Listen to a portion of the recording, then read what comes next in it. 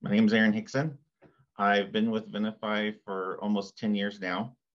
I'm on Venafi's product management team, and my specific focus is with the TLS Protect product.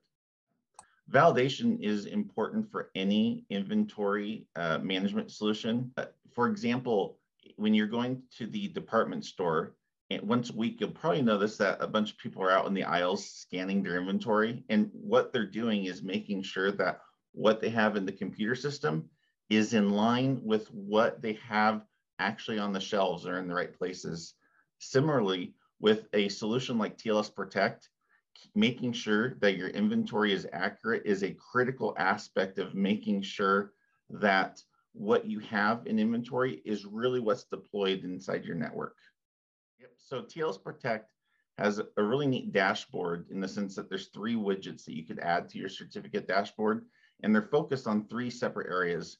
The first one is around your in-entity certificates. So there's about a dozen different checks that it does to make sure that the right thing is installed in the right place. The second is your protocols, to making sure that you're using safe versions of TLS. The last one is checking on your root certificates and intermediate certificates.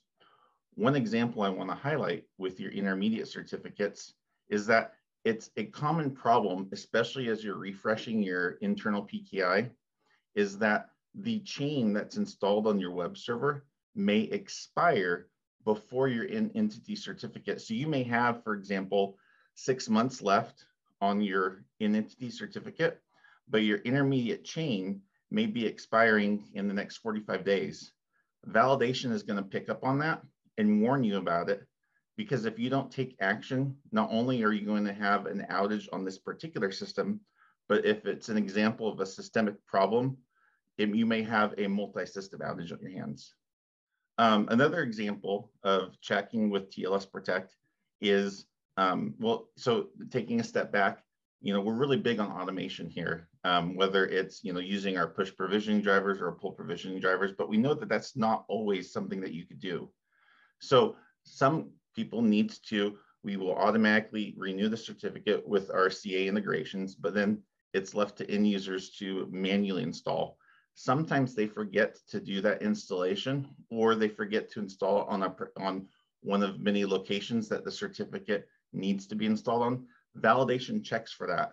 And when we see that the certificate that's installed is the previous version, we'll let you know, and let you know that an outage is imminent. So that way you can take corrective action before you have a system failure. So there's 3 things that you're going to want to do.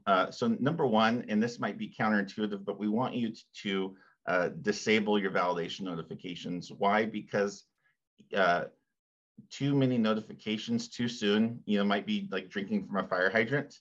Instead, what we want you to do is set up a custom report that focuses on validation failures and configure that report to send it to your end users. That's going to give them a kind of a roll-up notification of all the certificates they're responsible for that are having validation issues, and you could choose the frequency that gets sent out. For example, at the beginning, you might want to say once a week.